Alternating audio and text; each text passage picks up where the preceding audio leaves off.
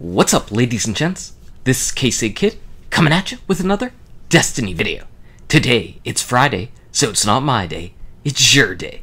And this is Xur's last visit to the tower before the Taken King. Taken King comes 5 a.m. on Tuesday. That's 5 a.m. Eastern time. You're going to have to do some calculations for your own time zone.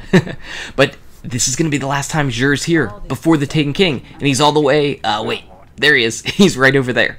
If you enjoy this video, go ahead and smack that like button and subscribe to the channel. We're pointing him out. We're going to go ahead and see what he's bringing us. It's got to be awesome. And it is lackluster, but there are some things here. First off, we've got the Helm of Inmost Light for the Titan. More importantly, the Striker Titan. One of the cool things with it is with one perk bubble here, you get 2 free perks on your Striker Titan. And you can see that this is all laid out as a Year 1 helmet. But if you look at your exotic armor blueprints, you'll see that Helm of Inmost Light is one of the pieces of gear that's actually moving into Year 2, so pick it up if you don't own it. Same thing with the Celestial Nighthawk. Now the Nighthawk is a really awesome helmet as it is. It deals big time damage with 1 golden gun shot, so go ahead and grab this because it's a pretty good helmet. Mine is actually significantly better, but if you don't own one, grab it right now. Definitely go ahead and buy it. One of the cool things in the 2.0 patch is exotic armor pieces now can take shaders. They weren't able to before. Before, my Celestial Nighthawk would look gold just like in the picture. Now it's red because I'm wearing the God of War shader. Finally, our last piece of gear is the Apotheosis Veil, and it's mainly for a Voidwalker Warlock. And you basically gain your health back whenever you cast your super. It is not going into Year 2 though, so keep that in mind. Same thing with the gun. Was this a troll by Bungie? Was this a troll? It feels like it could be a troll. No Land Beyond is, well, first off, it's the No Land Beyond, and second, it's not moving into Year 2.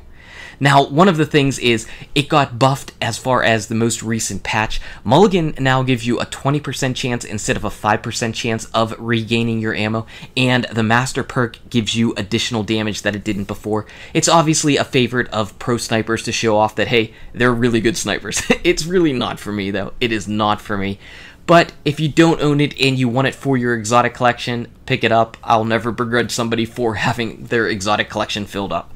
There are no exotic shards here, and there are no telemetries, so keep that in mind.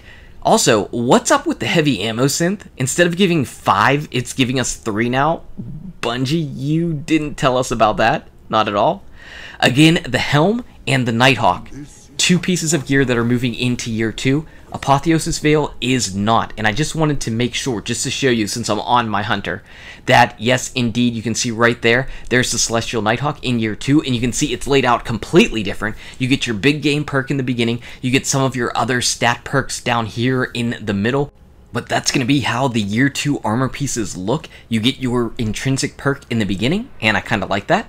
So the Nighthawk and the Helm of Inmost Light are going to Year 2. For some reason, the Veil and No Land Beyond are not, and yet they were available by Xur. I kind of thought he might have given everybody something for Year 2 in this typical Xur day, but I guess not. I guess not. He was like, Warlocks, you guys are too good already. Warlocks are super awesome.